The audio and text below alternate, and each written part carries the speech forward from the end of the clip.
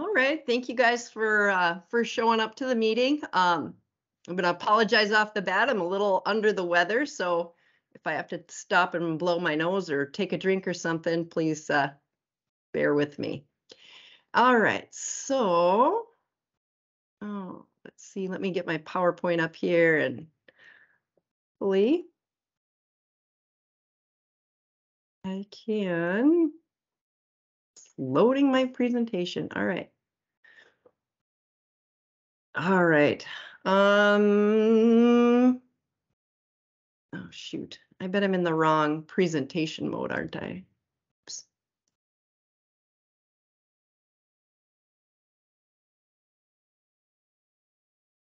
Oh, wait. Oh.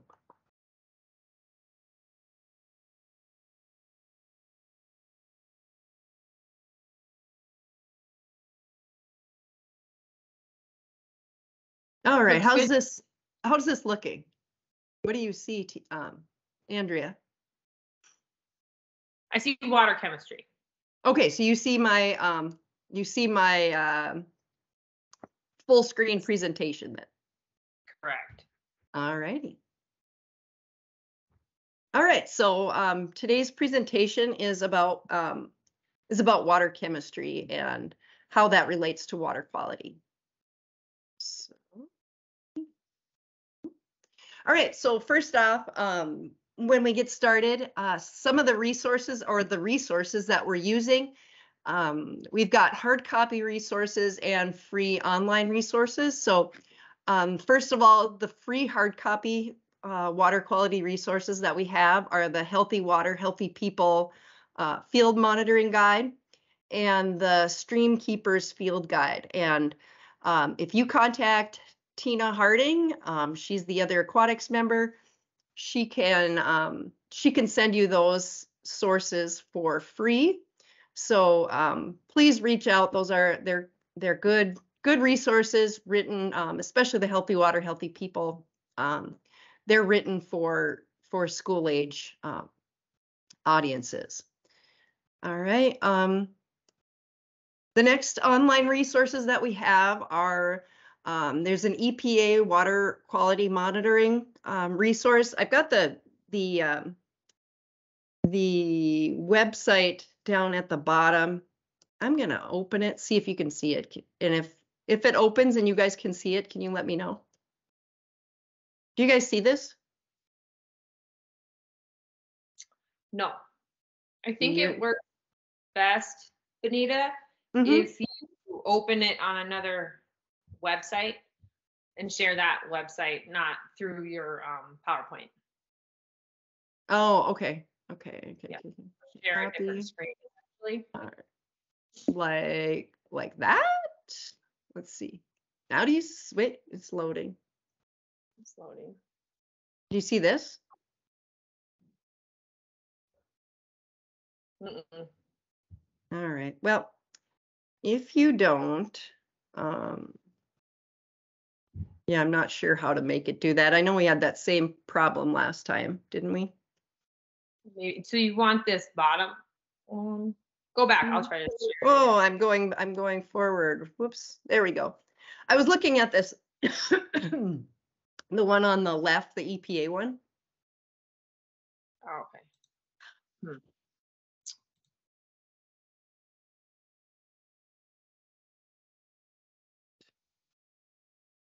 No, I don't see it. Well, let's just. Oh, okay. We'll just move on then. All right. So let me get back to the right slide now. Oh my goodness. All right. So if you look at the chapter 5 of the water quality monitoring EPA source, you can see there's all these sections, 5.1, 5.2, 5.4. Excuse me. In that on that source, you only need to know or read the for each parameter, the what is it and why is it important. And I didn't put a screenshot of that on there, but you'll know when you get to this page. Again, just click on for example, temperature or turbidity, and there'll be a heading that says what is it and why is it important. So you don't need to know all the technical details about that. And the other resource that's a good one is the USGS Water Science School. And I know we've mentioned this one a few times, and I just put a, excuse me, a screenshot of that on this slide, just kind of so you can see what the home page looks like. And then you could go over to the right side and click down on water quality at the bottom. And there again, you can look at all the more details on each parameter. All right, so why do we do water testing? So water quality is basically the quality of water. It's pretty logical. Excuse me. But you want to determine the chemical makeup, what things are dissolved in it. And sometimes those are natural elements, and other times they might be contaminants or pollution. And so in general, water quality is just a measure of how suitable the water is for what we want to use it for, whether it's physical, chemical, or biological characteristics. So if you think about it, water quality that you would drink isn't the same, doesn't have the same parameters or the same qualities as water quality would be for a habitat for fish. So basically water quality, it's not, what's good water quality for one use isn't necessarily good water quality for another use. All right, so some of the parameters that, excuse me, oh my gosh. I'm sorry, I got to cough a little bit here.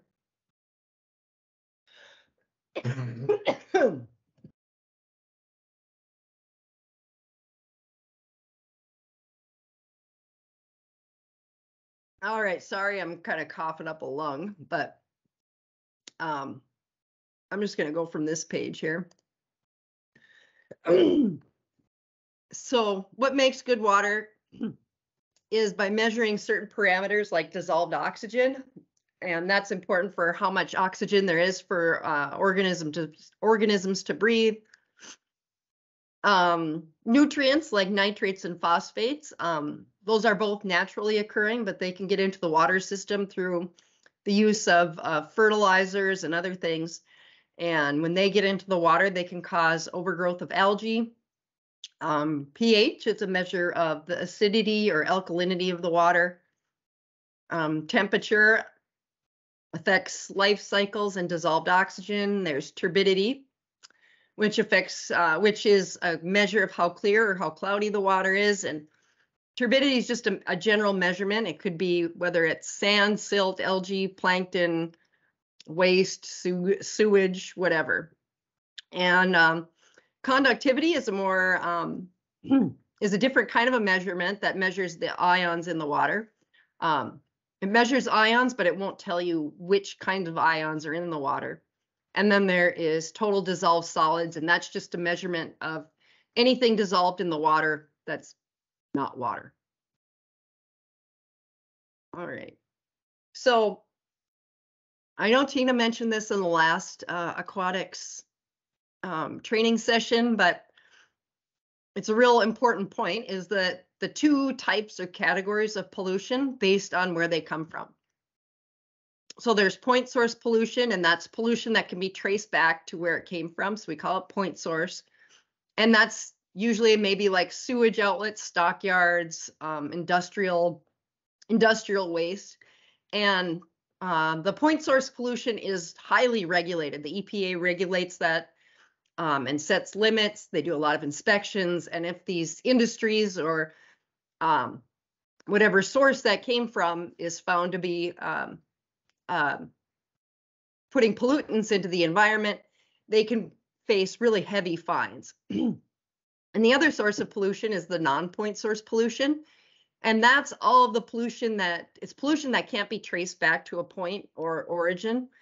And so it's pollution that's been picked up by, it's been picked up by runoff. So as water from precipitation or snow melt or whatever flows across the land, it's picking up everything in its path and bringing it into water bodies. So it's very difficult to trace back to its point. And the non-point source pollution is, although we only hear about the point source pollution problems, the pollution happens because of some kind of big oil spill or something, it's the non-point pollution that that's much harder to regulate and is an equal problem to the point source pollution, or possibly even worse, because there's no way to regulate it really. And everybody contributes just a little bit to the non-point source pollution. So it's like Envirothon and Prairie Waters, where I work, and the project WET, where Tina works, we all receive grant money that specifically for non-point source pollution, because the only real way to prevent control it is through education and prevention. So the government puts a lot of money into education to prevent non-point source pollution. So that's just a point I really wanted to stress there. Any questions so far? I was just going to say, Bonita, right now, with the warmer weather and a lot of the snow melt happening, we are seeing an increase in the non-point source pollution. And if we stop and we look at our own area and where that water is going once it leaves our yard, such as, I don't know about you, but I've been putting salt down for the last couple weeks. And now that salt is part of that water. Well, where's that water going? It's going to my street. Where does that go? Well, it goes into the water drain down the block. And then eventually, so it really is difficult to pinpoint where our non-point source pollution.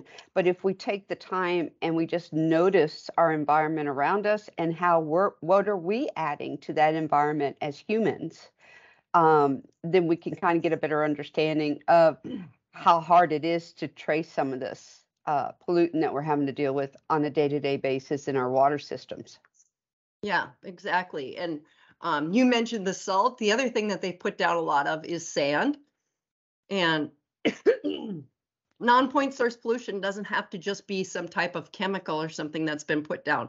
It can also be soil and sediment from erosion. So I just wanted to make that point too. So especially again now, once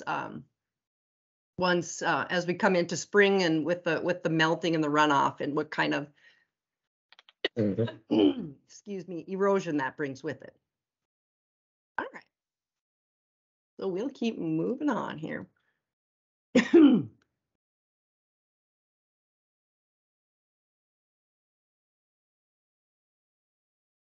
right, I have to cough again.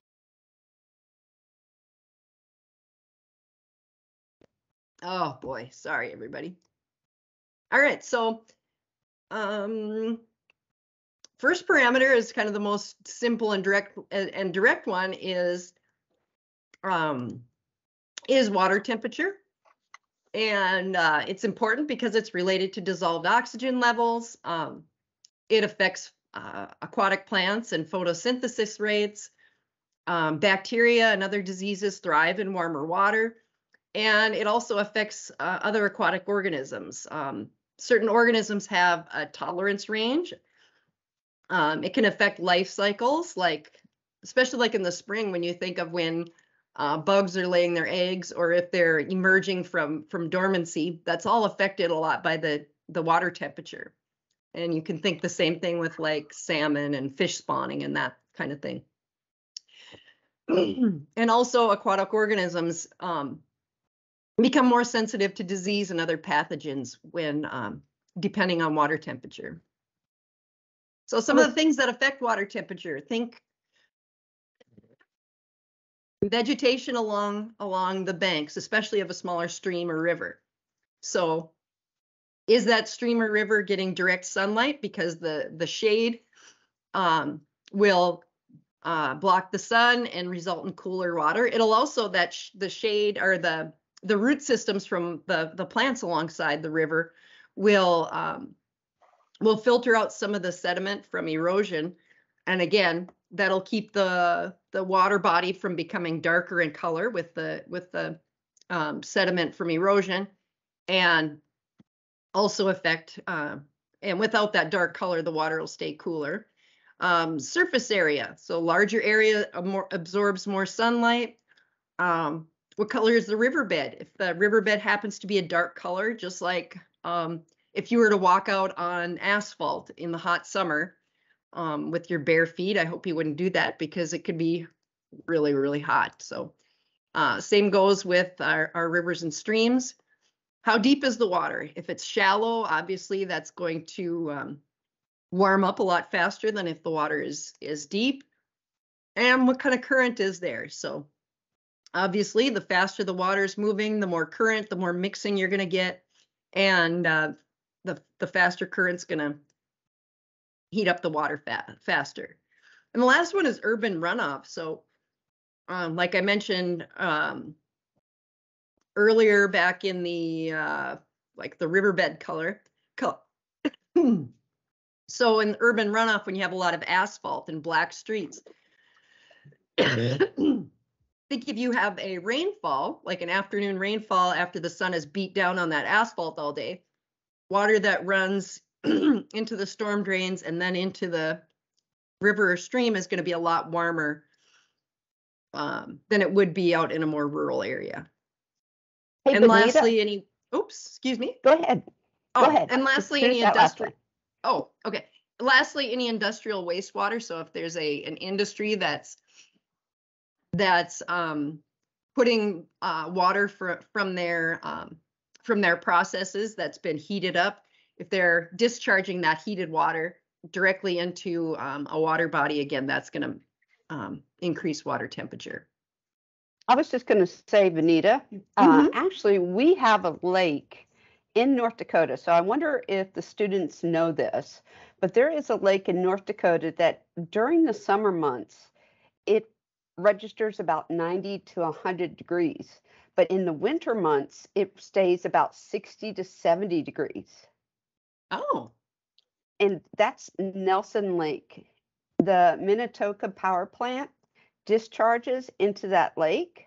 Okay. And when they do, the water is hot, and it's what keeps that lake. So literally, it's warmer than most of our baths water. Okay. And then, yeah, and that'll be a real important part coming up next when we talk about the dissolved oxygen. All right. Anything else? No, I just thought that would be a good little tidbit right there. Yeah, it is. All right. So next up, the next parameter we're going to talk about is dissolved oxygen, which is logically oxygen dissolved in the water. Sometimes for short, we call it DO. And there are two ways that oxygen can enter. It can enter at the surface, or it can be released by aquatic plants through photosynthesis. Okay. I did put in the slide here, and again, since I'm not even going to try to open the link, and hopefully you guys can look through this this PowerPoint after the presentation, but I put a link into the dissolved oxygen kit, and I was hoping to do a demonstration today, but since I'm under the weather and working from home, I don't have that here. But and the reason I posted this is because at the Cheyenne River Envirothon that was held at Prairie Waters, I had the students, part of the test was to test, or part of the I guess test was to determine dissolved oxygen. And so the way this kit works, it's pretty neat. You fill that this vial up with 25 milliliters of water, and the kit comes with these glass ampules, and you can just kind of push it against the side and you break the tip off. And then once you've broken the tip off, you take it out and agitate it back and forth. And I noticed one group just broke the tip off, and that ampule is under a vacuum, so it sucks the water up into the tube, and the reaction takes place. But these students didn't take it out of the sample cup, and so once the sample was pulled into the tube and it lost its vacuum, all the color, all the reagent and water sample just leaked back out into the cup, so they weren't able to take a reading. So I just wanted to kind of clarify that. And again, there is a video on that Chemetrix dissolved oxygen on their website. So I just wanted to kind of clarify that. Quick thing, Bonita. All these links I will include in the YouTube description box, so you guys will be able to easily go on the description in YouTube, and you'll be able to have access to all these links if you can't see them through the video, to make that easier for teams. And then also we have a question. Does the salt I put out in my driveway hurt the environment? I use the friendly version. Well, Bonita? oh wait, yeah. I was trying to type that in and answer that question. As an individual, single application of salt on a driveway, does it hurt the environment? No. But when you stop and think about that, everybody down your street has now put salt on their driveway. And then that salt becomes part of the runoff. Depending on where that runoff goes, will determine whether or not the salt will impact the environment, or if it impacts our water discharge that the wastewater treatment plants have to deal with. So it's really based on where does that runoff go to. So salt, yes, it could hurt the environment, but when we typically don't use it until there's a great amount of water that's going to be diluting the salt that you have added to your driveway. It's not a yes or no answer. It's, you have to look at the math and the amount that's being applied. If you're one of those that takes one of the 5-gallon buckets and uses it in one application, I'm going to say yes, you are going to have an environmental impact. But if you're using it sparingly and only when it's necessary, and there's plenty of snow still left to melt that will dilute that salt or the sodium as it moves into our water systems, you have less impact. Did that make sense? Agree? Yeah. Yeah, and one thing I wanted to add to that, at one of our summer camps at Prairie Waters, we had made ice cream. So part of making ice cream is we would fill a bag of ice with some rock salt and then put another Ziploc bag inside that one with the cream and sugar and make ice cream. And one of our students during one of our summer camps took all the salt water from the ice cream making and dumped the whole bucket of it into one spot on the lawn. And now that is a type of pollution, and you can see it because the grass is all dead there. So yes, if you or if you don't misuse things and you're being conscientious about it and using salt sparingly, it's not going to be a big problem. But again, if it's a big dumping, I guess you'll be able to see the results maybe even in your own yard, I guess is my point. All right, so I'm going to keep on moving. So back to the whole dissolved oxygen thing. Let's see. So 2 ways oxygen can enter. It can either be dissolved at the surface, so think like wind, waves and waterfalls and things like that, or released by aquatic plants through photosynthesis. And optimal levels of dissolved oxygen for aquatic life is somewhere around the 7 to 9 milligram range. And each organism has their own tolerance level. But in general, most fish can't survive at levels below 4 milligrams per liter, which, and milligrams per liter, if you didn't know, is also parts per million. Earlier in the, let me see. All right, I'm just going to skip that last slide and I'm going to go to this one. So water, dissolved oxygen can be impacted by various things, and one of those is water temperature. So we talked earlier about water temperature and that it does influence dissolved oxygen. So as the water temperature changes, its ability to hold gases like oxygen also changes. So as water temperature, it's an inverse relationship. So as water temperature goes up, so think in the summertime, water's ability to hold oxygen decreases. And in the winter, when the water is cooling down, the colder water has the ability to hold more oxygen than the warmer water does. So if I go back this way, oopsie. If you look back at this graph, you can see, so the, if you look like, say, at water at a temperature of 0 degrees can hold upwards of 14, almost 15 milligrams per liter, whereas water at a temperature of 30 degrees Celsius has a decrease down to about 7.6. So just kind of keep that in mind, that that kind of inverse relationship regarding temperature and dissolved oxygen. And if we were going to test you on this, we might, say like read a graph like that. That would be an example of a test question that we would give you. All right, so other things, biochemical oxygen demand, which is the amount of oxygen that's removed as other organisms break down organic matter. All right, so when you think about, it's not just the fish that are using oxygen. There's other organisms, including microorganisms, that are living in a water body. Also, how much photosynthesis? There might be more at the surface because it's closer to the sun. Obviously, photosynthesis occurs during the daytime when the sun is shining, and at night, dissolved oxygen levels will drop off as plants switch from photosynthesis to respiration, and other physical activity, wind, waterfalls, rapids. I think I talked about that.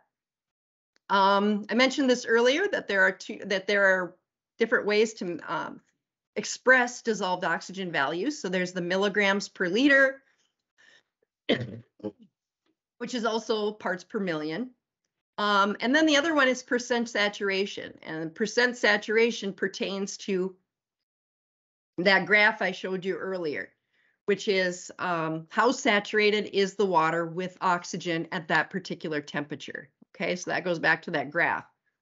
And so think of saturated like a sponge. So that would be when water is completely saturated with oxygen. It'd be the point where the water can't hold any more oxygen. So, and this is kind of the value we use to compare the amount of oxygen in the water with how much it could potentially hold. Any questions on that?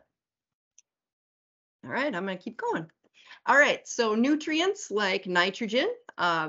Nitrogen, like I said earlier, it's naturally in our environment, and it's required for life, and enters naturally through the nitrogen cycle, but unnaturally, it comes from sewage, whether that's from animals or human sewage, wastewater and septic systems, and fertilizer runoff. All right, and so nitrates, if you didn't know, is a big fertilizer that's put on our crop fields, and so that's and I believe nitrogen is quite soluble in water, so it's easily picked up during runoff.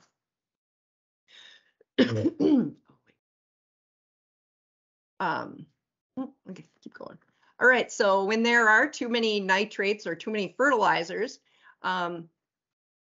because nitrates and phosphates, which we'll talk about next, they're both a form of plant food. Okay, so and fertilizers work in water the same way they work on land. They encourage plant growth. And so once that gets brought into our water bodies, that accelerates algae growth. So even though algae is a natural part of our lakes and rivers, it's been exacerbated or made a lot worse because of the extra nutrients like nitrates and phosphates that we're putting into our water. So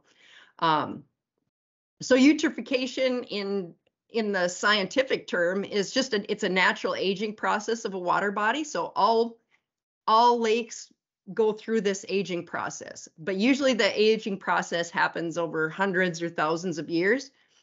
Whereas once human introduction of these nutrients and algae growth, that really accelerates that aging process.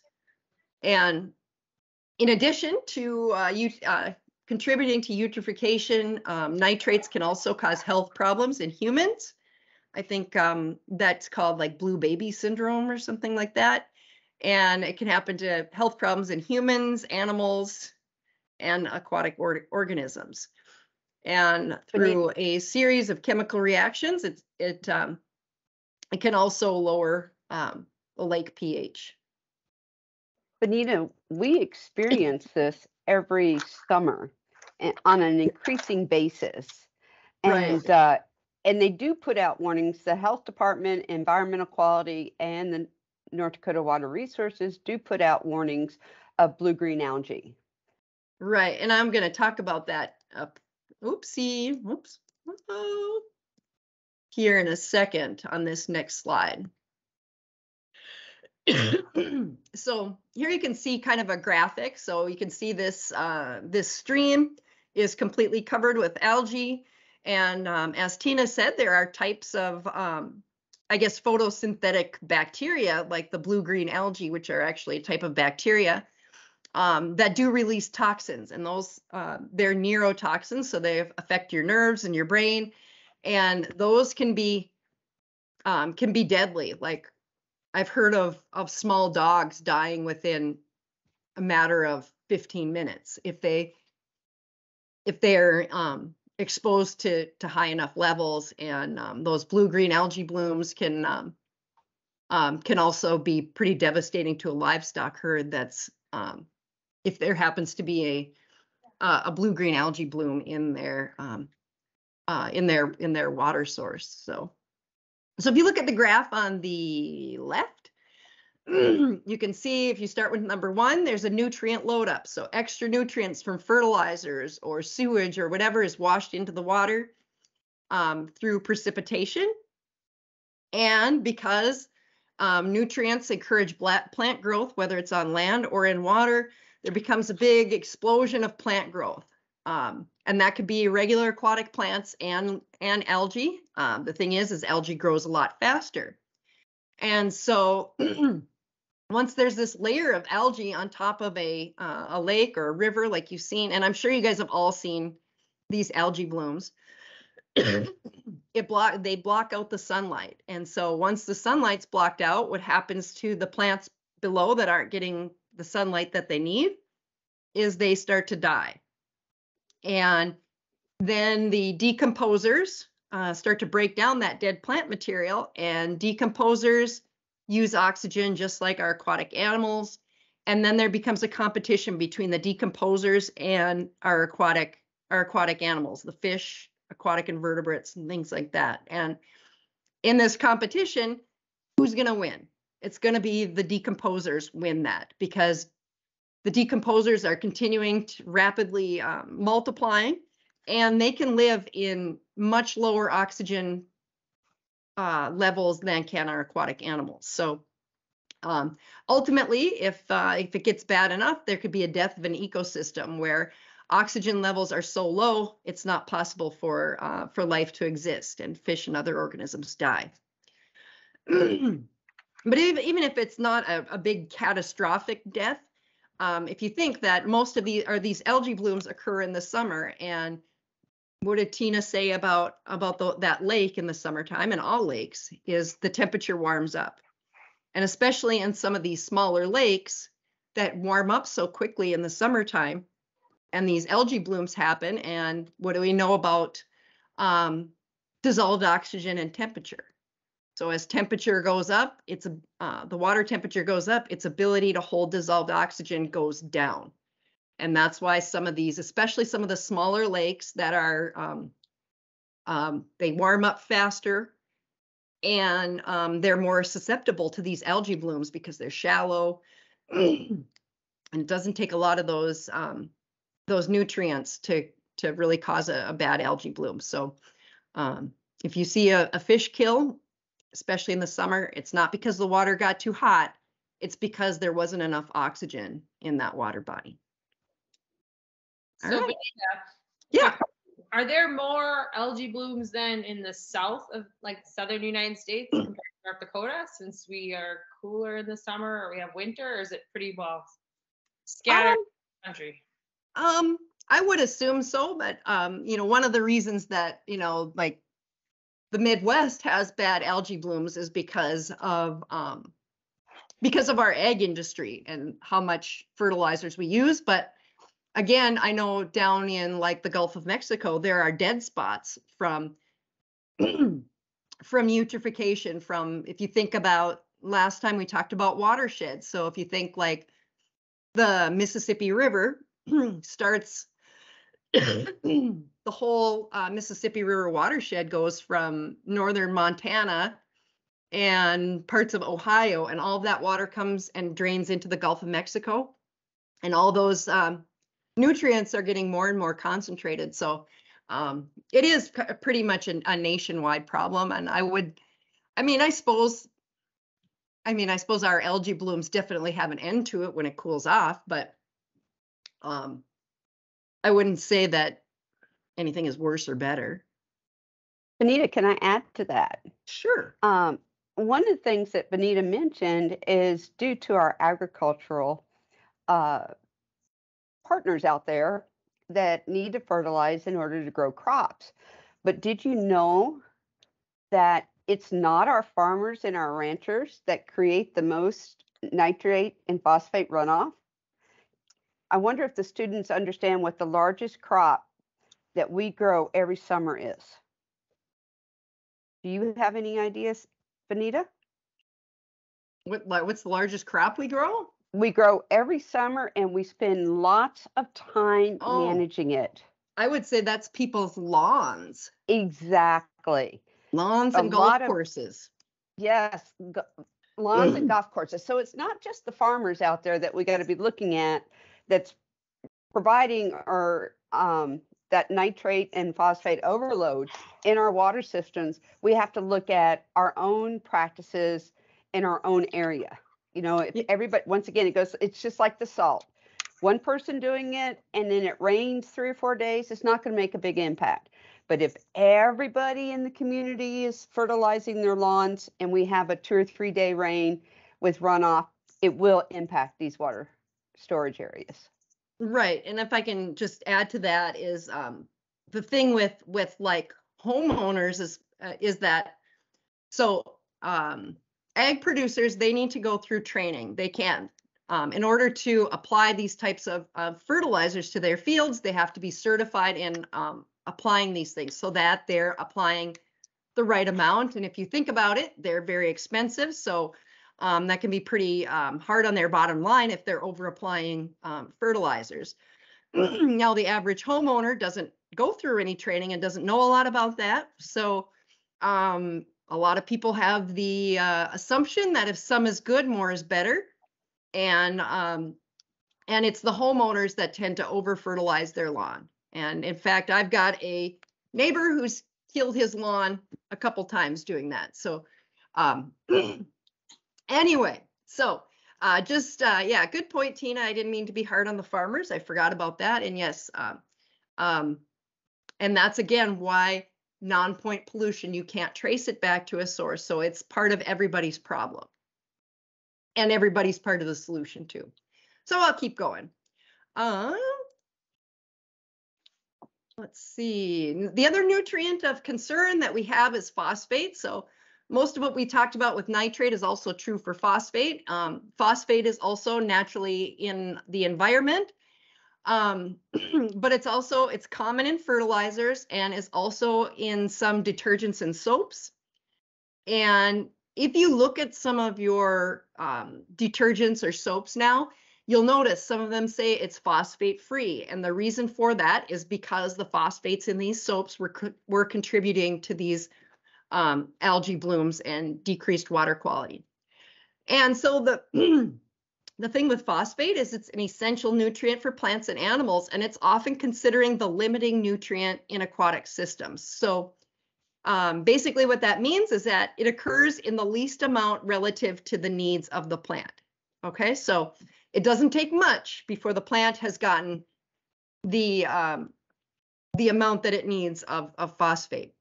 So naturally, phosphate occurs through weathering and erosion of rocks, and unnaturally through human wastes, industrial household fertilizers, and through erosion. Because earlier I said that nitrates tend to be quite water soluble. Phosphates tend to bind with soil particles. So if there's a lot of erosion, that's bringing the phosphate into the water system. And it sounds like, according to my slide, more than half of the phosphorus in our water system enters unnaturally. All right, so again, too much phosphate contributes to those algae blooms. And remember, through algae blooms, that blocks out the sunlight, bottom plants die, decomposers take over and break down that dead plant material, and those decomposers use oxygen, and there's none left for the other organisms, so then fish and other organisms start to die. So, and it takes some pretty low concentrations down to, what is that, 200s to 0.02, 0.04 micrograms per liter can lead to eutrophication through phosphates. All right, pH is another parameter that we look at. It's a measurement of acidity or alkalinity. So I'm assuming most of you have at least heard of the pH scale, and it's a scale from 0 to 14. And pH is something that I never really realized till I really started looking into this for Envirothon, is that pH stands for power of hydrogen. And it's a measurement really of the positive hydrogen ions or the negative hydroxyl ions. Okay, so hydrogen ions are for acids, and the hydroxyl, the OH, is for bases.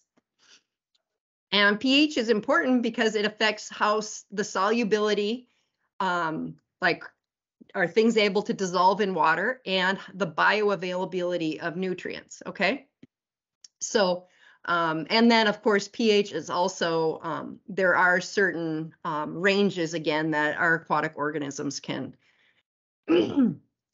tolerate, and according to this, it's about 5 to 9 is safe for most aquatic life. So if pure water has a pH of 7, then either side of 7 is the general range for most aquatic life. So what is the pH of most North Dakota streams? Does anybody want to guess on that? Do we have any guesses? All right, so it's around 7.5 to 8.5. It's a little bit on the alkaline side. And the reason for this, which is on the next side, is pH is strongly influenced by soil characteristics. And North Dakota soils are alkaline, and they contain calcium carbonate, which when it washes into our streams and rivers, it will bring up the pH, since higher pHs are alkaline or basic. And again, since most organisms are adapted to certain pHs, any variation too far from that range will mean that those aquatic organisms can die. And I've got just a couple different graphs on here just to kind of give you an idea, and you can look back at these. Again, we wouldn't ask you like, what pH can fish live at? We wouldn't ask a question like that, but what we might do is put a graph like this up and have you read the graph and tell us, like, you know, by looking at the graph, tell us what range those organisms can live in. All right. Next one is turbidity, and that is a measure of how clear or cloudy the water is. And again, turbidity is composed of suspended solids, things like algae or especially sediments and things from erosion. And many of North Dakota streams, rivers and lakes are very turbid.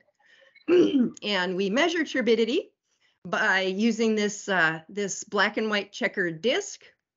And the way this particular one is being used off the side of a boat. So you lower it down, you lower that disc down into the water until you can't see the distinction between the black and white checkers. And it's a pretty simple instrument, but it gives really good comparison results. And I know we use that, in our water monitoring. So I guess my computer wants me to keep going, so I will.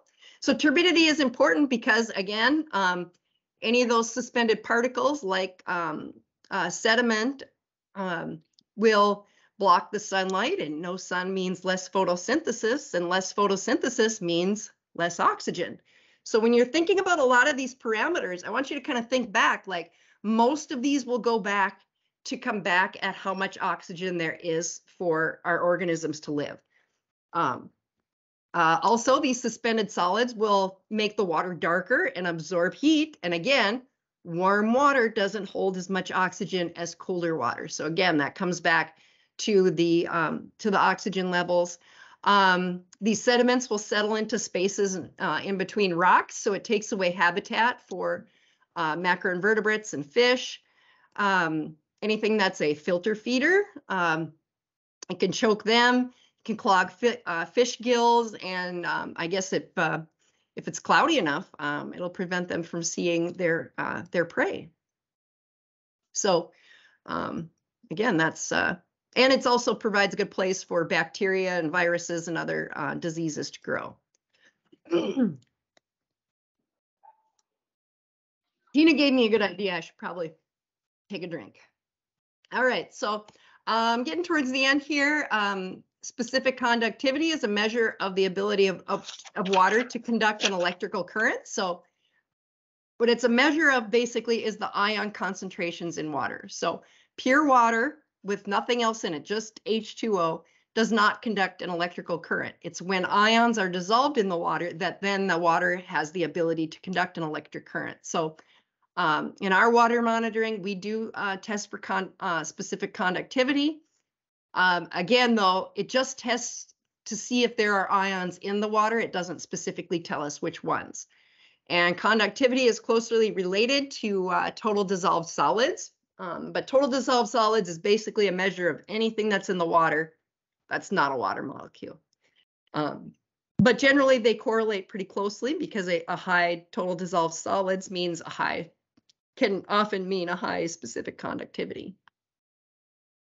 All right, any questions? I forgot to put much in my review slide, but we've talked about the chemical testing. We've talked about, I guess first we talked about resources, what resources to use to learn about these water testing. Any of those resources are good. We don't expect you read all of them. It's a lot of information. But again, pH doesn't change no matter what source you read it from. So but a lot of those sources just explain things in a little bit different ways. So be sure to look at them and find which one is best suited for you, and contact Tina for those hard copies. We talked about point source and non-point source pollution. Again, that's an important piece of what we're teaching about. And then again, there's those chemical parameters. We talked about the temperature, dissolved oxygen, pH, nitrates, phosphates, turbidity, conductivity. Did I miss anything? I think that's pretty good. All right, any questions? I don't want to keep going because I know Andrea needs to get going pretty soon. So yes, if I could just add really quick. Sure. If the students realize, listening to you today and listening to our first one, water, we still have the same amount of water on Earth today as the first day of Earth. So that's not changing. But what's changing is those biological, chemical, and physical properties. And there's always a cause and an effect. And if we stop to think about it, we can understand it. And then once you understand the cause and effect, you will have a really good handle on aquatic information. So Right. as you're reviewing these different sources that you choose, look for that cause and effect. If temperature's high, then what's the DO? If temperatures are high and we have nitrate runoff, so it's a cause and effect. And once you do that, you got it. You got it down. All right. Okay. Thank you so much, Bonita, for that. Okay, here are some questions I have. If on a farmer's property, there is an annual blue algae problem, and it is harming the wildlife reserve that is across the water body, what measure can be taken to reduce runoff, law, rule-wise, and how can that reserve be protected? Well, one part of that is, one, as long as, I guess, whatever chemicals are being applied, falls within a legal range, but I don't think there's anything legally you can do, but there are what we call best management practices for land use. And those practices, I'm sure you'll hear about them through soils and forestry too. There are things like plant vegetation buffer strips. So again, plants love fertilizer, whether it's trees, grass, aquatic plants, crops, whatever. And so by growing, by ensuring that there is an adequate vegetation buffer next to that, then those plants can use up a lot of those excess nutrients before they get a chance to get into the water body. So I think that's I guess as far as my knowledge, that's the best guess. That's the best management practice that I can think of. And I know in Minnesota now, they're starting to, there are laws that ag producers especially are going to have to start leaving larger buffer strips next to next to rivers, streams, lakes, or whatever. And I don't think that's come to North Dakota yet. We're not quite don't have quite the passion for environmental topics like they do in other states. And I guess that's part of what we're trying to instill in you guys through Envirothon, is that some of these, it doesn't take a lot, but just some of these practices can go a long way in protecting our the environment and our water sources. So again, a natural way to do it is just plant some trees, plant grass, and let them do, I guess, what they do best. We have in North Dakota, we have some of the best native aquatic plants. And unfortunately, as recreators, we don't want to have to deal with those cattails and bulrush and all those aquatic plants, but they are beautiful filters for taking out nitrates and phosphates in the runoff process, especially all of the mat that occurs at the bottom of a wetland.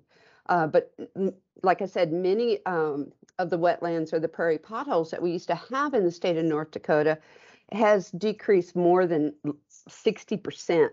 So we have less area to help hold some of this water runoff. And then let's put tile draining in there as well. Tile draining is a way for us to determine which way our water runs off. Well, it's easier for me to run it off on a lake that's already established than allowing a wetland or a prairie pothole to grow in the middle of my field if I'm looking to maximize my profits. I mean, that's the bottom line. more plants, more profit, hopefully.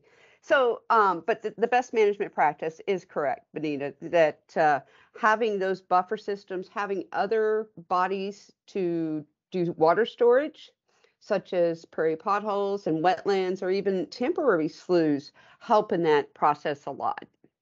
I hope that answered your question there, Brooke.